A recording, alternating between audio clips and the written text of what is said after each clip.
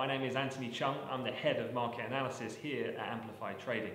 Don't forget to subscribe to the channel to get daily content from myself and the rest of the team. And if there's any questions about today's briefing, feel free to leave a comment below.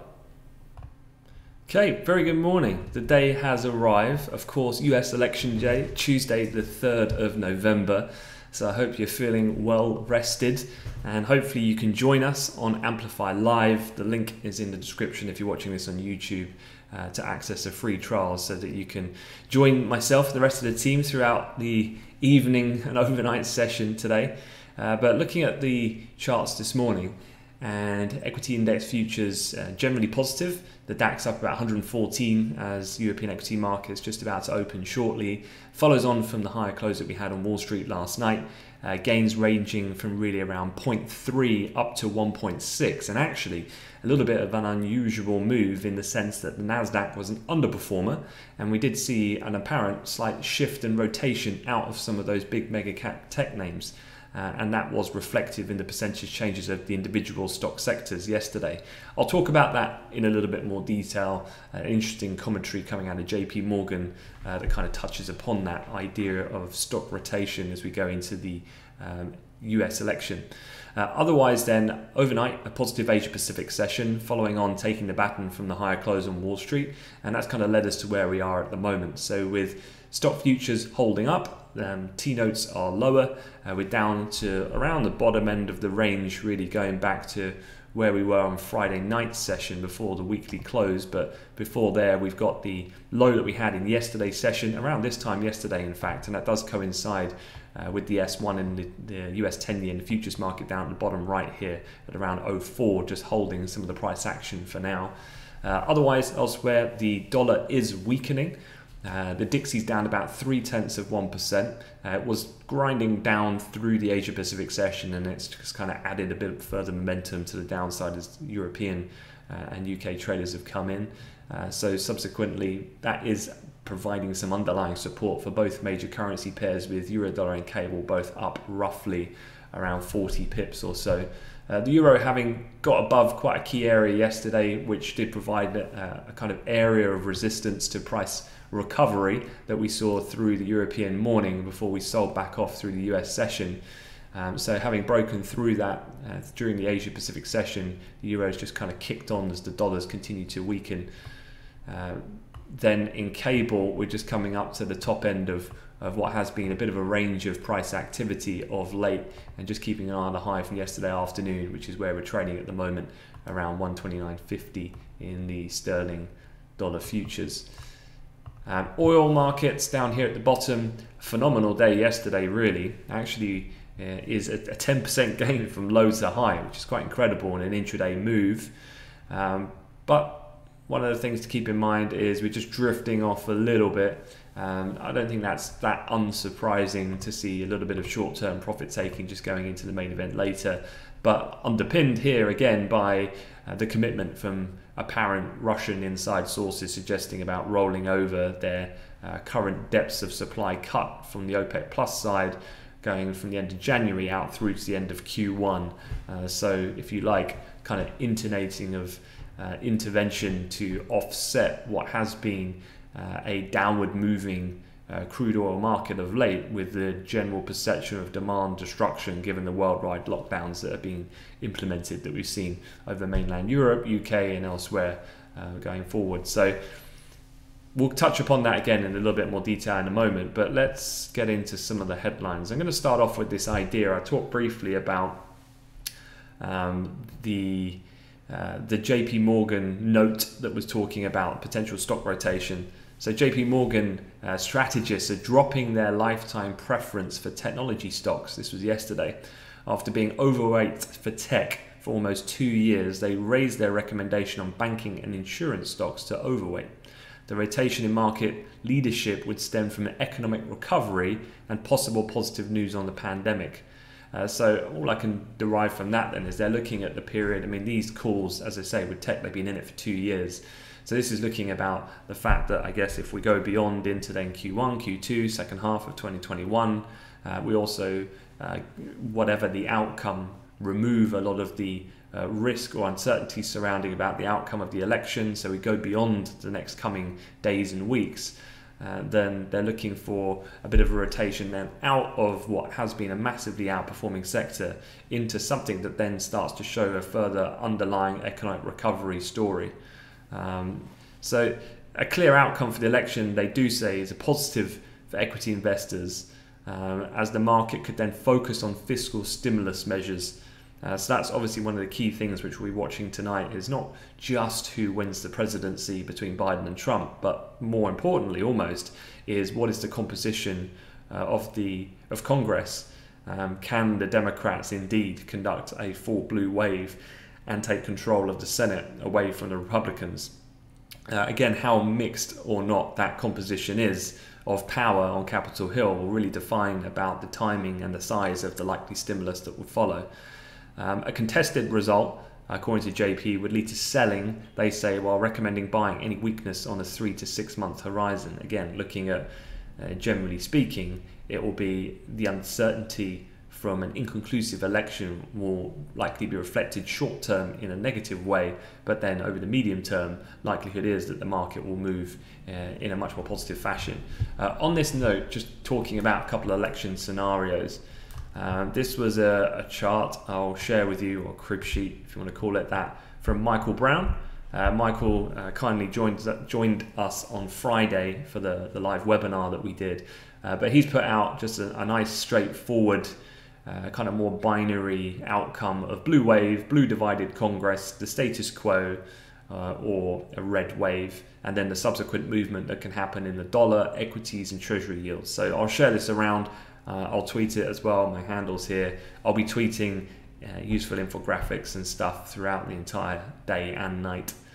So anything at all, just drop me a line. But I won't go into this in great details, but worth having a review just in regard to the overall takeaways. From a summary point, blue wave or divided blue Congress, so this would be a Biden win in a sense, but then how definitive is the Democratic win over the chambers? Then either of those are seen as the dollar negative, and I would agree with that in the short term.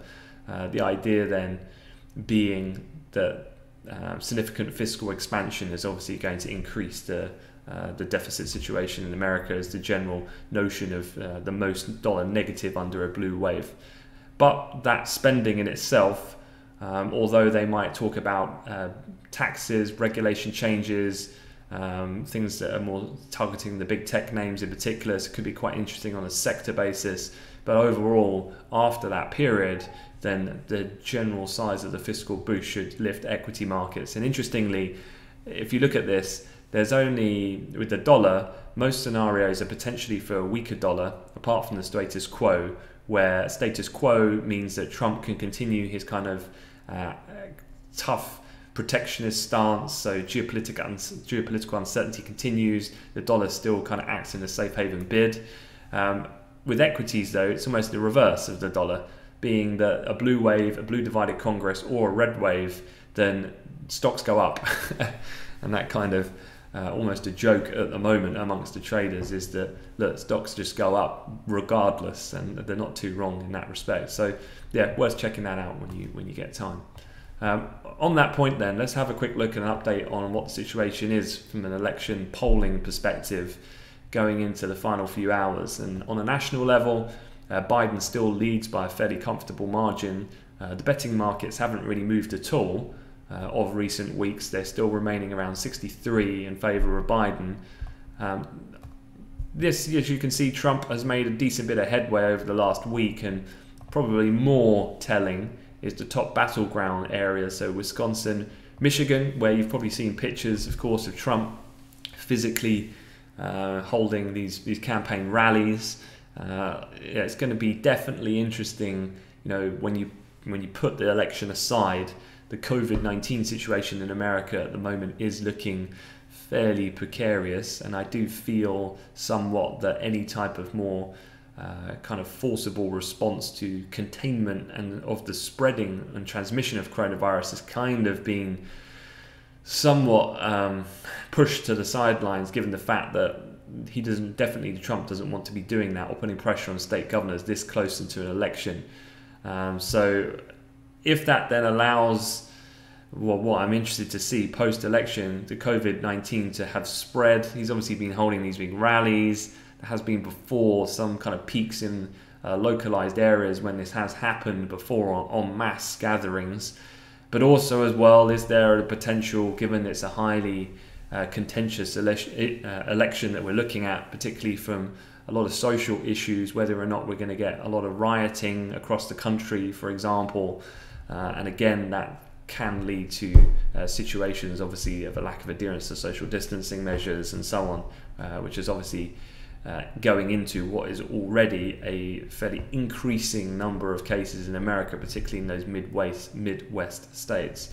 So a couple of things to think about. Overall, though, the lead for Biden has continued to narrow.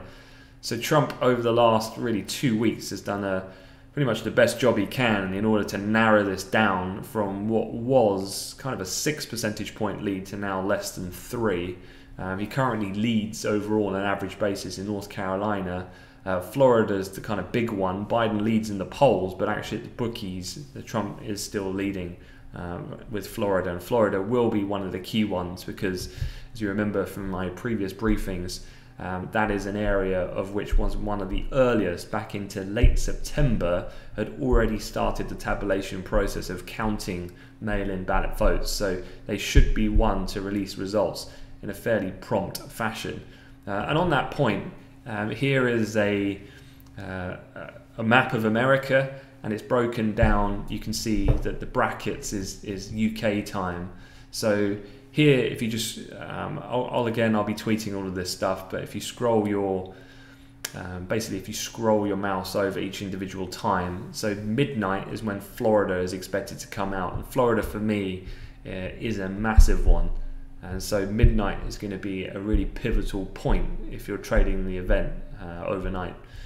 We then go further forward and you go 7:30, 8, you get a bulk of them coming at 1, and then 8:30, which is again 1 a.m, 1:30, 2. So by 2 a.m, you're going to have a pretty good sense with most of the big guns having reported by then. Again, a very top level. As you can see here, at midnight and 12:30, you do get a number by 1 a.m. of the key swing states that come out. So it's going to be one of those where if you're new to trading, I'd say perhaps best just observing, unless there's something absolutely clear that comes out. I'd say without really a squawk or an analyst team or someone like myself assisting you throughout the night. Just be careful, because it's going to be really whippy price action. The way of which the American broadcasters release results is particularly messy because they don't always wait for a final outcome like we would in traditional UK politics. They report numbers as they're being counted, and so that they can shift one way into the other as they're being counted, which can cause all kind of lack of follow through and initial price movement. But timing wise, we'll be going live on Amplify Live probably around 10:30, 11 p.m, just in good time in preparation for everything that's going to come out. Okay, finally then, the calendar for today. We have had the RBA interest rate decision overnight, so just to get you up to speed, they lowered their key interest rate as expected from 0.25 to 0.1%, but that was very much as expected. The board also said they'll buy 100 billion Aussie dollars of government bonds with maturities of around 5 to 10 years over the next 6 months. And Governor Lowe noted the RBA has not run out of firepower, but also pushed back against the prospect of negative interest rates. Overall, the Aussie, not too much in the way of a real sustained reaction. It did initially, in terms of price movement, we did initially dip overnight, but it's bounced from around its pivot level, and we're actually trading up now higher on the session, up about 19 pips. But I'd say predominantly that reversal underpinned by what has been some weakening in the dollar of late. Again, dollar weakness, why is that happening? Well, the market is still expecting at this point on balance here a Biden victory and perhaps even a blue wave, which would be the most dollar negative scenario in And so I think the dollar weakness is a reflection of that at the moment. So the RBA, not too much unsurprising, definitely policy action being taken of a more stimulative nature, but this is what we were anticipating. The other thing then on the calendar was to have a look at was the UK European session is very quiet. We then go into the US, we've got factory orders at 3 o'clock, ISM New York index as well coming out just before that. Durable goods, but these revisions. So overall, it is quite a quiet day, and probably even likely to be more so, barring anything unexpected, given the fact that a lot of people are just waiting now for the main event to kick off later on today. So that's it. I'm going to leave it at that. I'm going to wish you guys a good day, and hopefully I'll see you online later on this evening. And yeah, looking forward to it.